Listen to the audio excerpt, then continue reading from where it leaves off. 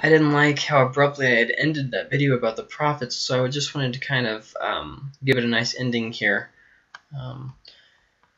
My point in showing this map was just to show the wide variety of places. Now remember, Israel's over here. Assyria, this is the capital Nineveh, which is where Jonah goes to prophesy, comes and conquers Israel, the northern part. And then Babylon comes up and takes over all of this, okay? And they take over Judah. And then Persia comes up here and takes over Babylon, takes over everything.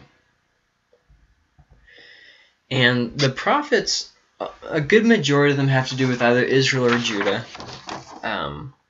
The prophets that were sent to Israel is Amos and Hosea. The prophets that were sent to Judah, Isaiah, Micah, Habakkuk, Zephaniah, Jeremiah, Daniel, Ezekiel, Haggai, Zechariah, Joel, and Malachi. And the prophets sent to foreign nations, somewhere besides, excuse me. It'll come back on screen, there we go. Sent somewhere besides Israel or Judah is Jonah, Nahum, and Obadiah.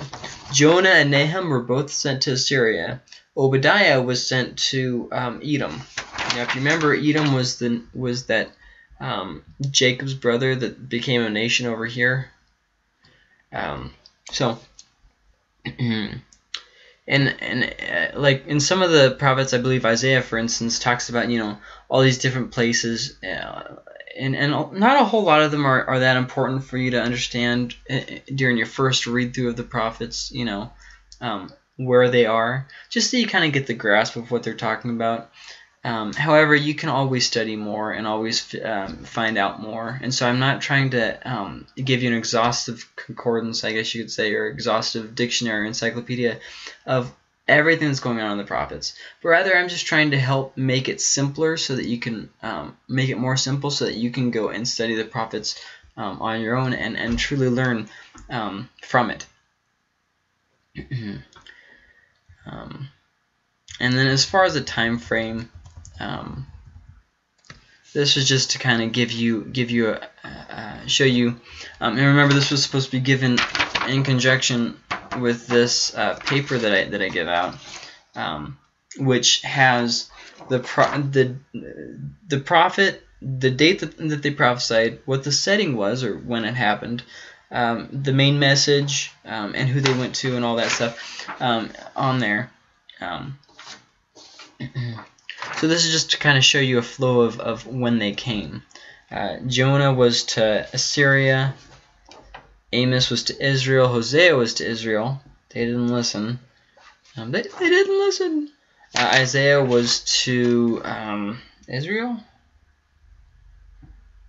Oh, Judah and Israel. Excuse me. Stupid thing. Micah was to Judah. Israel falls here, so obviously they're not going to get any more prophets there. Nahum was to Nineveh. Habakkuk, whatever, was to Judah. Now, Daniel, for instance, is technically, he prophesied after Judah had already fallen. See what I mean? He started, about right before it fell and after, and went through till Persia. So, or till Persia takes over. So first off, he prophesied for a long time. And second off, his book is a lot different than all the other prophet books. It's got a lot more apocalypse stuff, end-timey kind of things. Things that just have a different vibe than the rest of the prophets. And well, anyways, and he has a lot of stories in his too, like for instance about the people being thrown into the furnace, if you've never heard that one, and the bowing to the idol and all that stuff. But yeah, so he was exiled to Babylon, and then he's there, and the Persian Empire as well. I don't think he ever went home. So to say that he was a prophet to Judah isn't very accurate, because kind of, but also kind of to Babylon and Persia. It's Ezekiel was to Judah, but then he was exiled into Babylon and continued to prophesy there. Then Judah fell in 586, which takes us to really no prophets. There's just kind of this lull until the exiles return in 538. And then there's Haggai and Zechariah, which are both mentioned in, I think it's Ezra or Nehemiah, and about, I think it's Ezra, and about building the temple. They encourage the people to rebuild the temple. And then there's Joel and Obadiah and Malachi.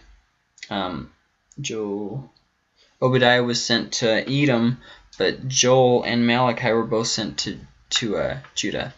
Now, as far as the book of Lamentations, it's just this little guy in your Bible right after Jeremiah, and like I say, it's may have been written by Jeremiah. Regardless, it was written around 586. First-hand experience of the destruction. You can just hear the disaster, the not hopelessness, but just despair, I guess.